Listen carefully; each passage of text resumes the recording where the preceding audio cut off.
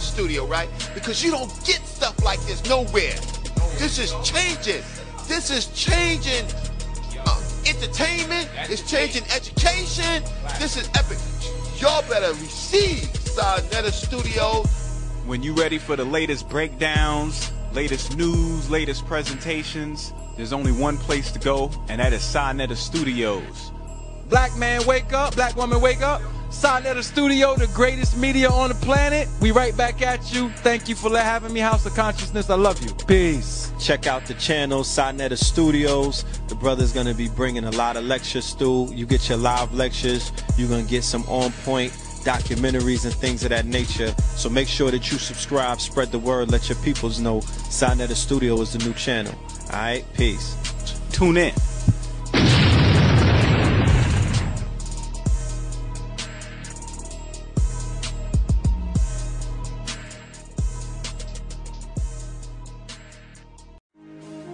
When black people qualify as a racist, any black man or woman who defends their own against devils, such as those within the pale-skinned group, are called many things, and racist so happens to be one of the latest. Until I have enslaved you for more than 300 years, raped your girls, your mother, and your boys, established a wealthy nation from your labor, burned out, beat, and lynched you during Reconstruction, demonized you in the media, reduced jobs and good education in your community, seeded guns within your communities, created and doctored laws tailored for locking up the maximum number of pale-skinned persons, only then will I, a black man, be a racist.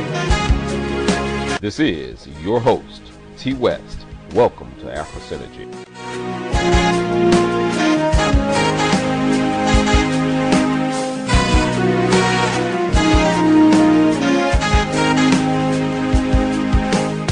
Failing to follow a lawful order. Okay, look at this. This cop, this judge, and this is the problem in America with these pale-skinned people, and always have been a problem with them. And that's why they are already in judgment, and the big kaboom is coming real soon. Okay? He refuses to say the cop was dead wrong. He refuses to do that. He beats around the bush, claiming that, well, he was in his rights.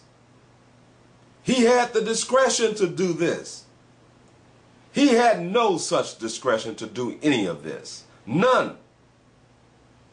Absolutely none. Why did he open the door to that car? That's an invasion.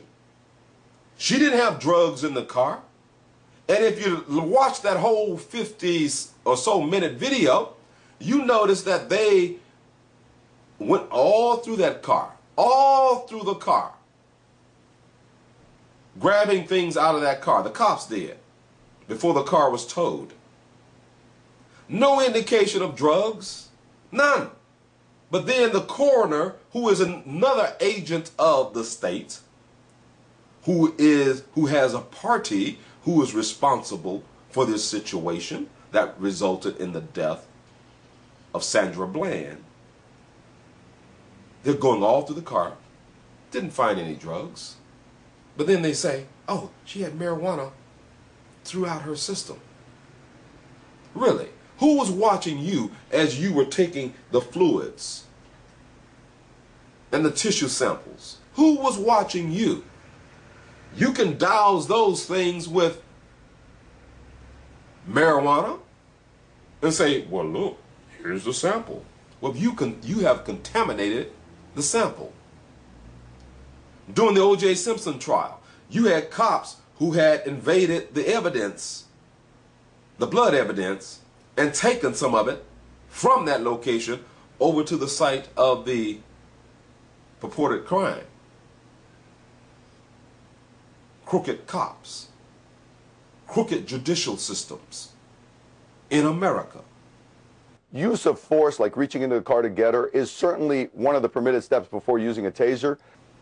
Reaching into the car, irrelevant, irrelevant. He was never supposed to have reached into the car because there were no grounds for him to reach into the car. Absolutely no grounds. None. But here you see him obfuscating and avoiding talking about the substance, the real substance of what led to this. Cops, judges, and he's both. But it's a dangerous situation because when you reach into the car, you're exposing your gun to the person in the car. I'm not, you know. Now listen, it's a dangerous situation. Them cop did not get hurt. Sandra's dead. How many times have we seen this situation where our children are murdered by these savages? As I've always said, as Isaiah said in the 18th chapter of the Bible, a people terrible and peeled, peeled meaning pale skin, white, terrible and peeled, terrible from their beginning hitherto. This is what we're dealing with. These people have not changed since the time of slavery, since the time that they proclaimed that they owned black people, that black people were their possession, their chattel, just as a horse, a cow, a goat, property. That mentality has not changed. And these poachers, these cops, are the enforcers of that ideology today, yesterday. But there's a change that's coming and that's already in the process. And that's why they are so evil and dirty right now. Because they know their time is short. Think, analyze, be patient, and when necessary, defend yourself. Let's move on. I'm certainly not condoning his argument of, I'm going to light you up. That was very unprofessional. I would have handled that situation completely differently. Now look, that was very unprofessional. Unprofessional. These idiots have a big problem saying the word criminal, saying the word criminality. Oh, it was unprofessional. Oh, black folk, oh, they robbed, they stole. Pale-skinned people with privilege, with power, oh, they embezzled. These big pretty words. No, this cop showed his criminality. It was a crime what he did. Not, oh, what he did was unprofessional. Oh, no. It was a crime. A lowball crime. That's what it was. Call it what it is. Words are very, very important. That's why I told you all, stop using the phrase white supremacy. It's whiteism. That's what it is. Like racism. It's whiteism. There's nothing supreme about them. There's nothing the man about them. The man is coming. All these things that you black folk have uttered without even thinking, the origins, what are the origins of these words and phrases that we're using?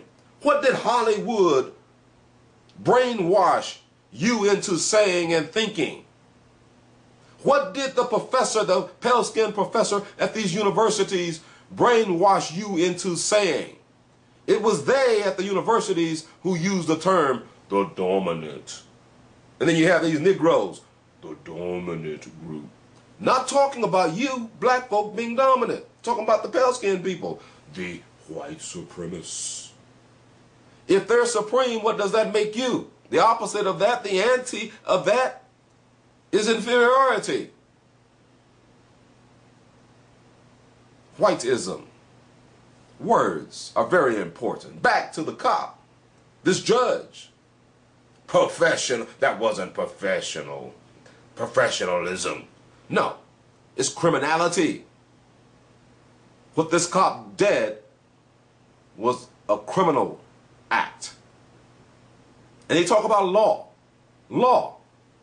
Law does not mean that something is moral and right. Law. It was the law that black folk were to be enslaved in America. The law. It was dead wrong, though. It was a criminal act.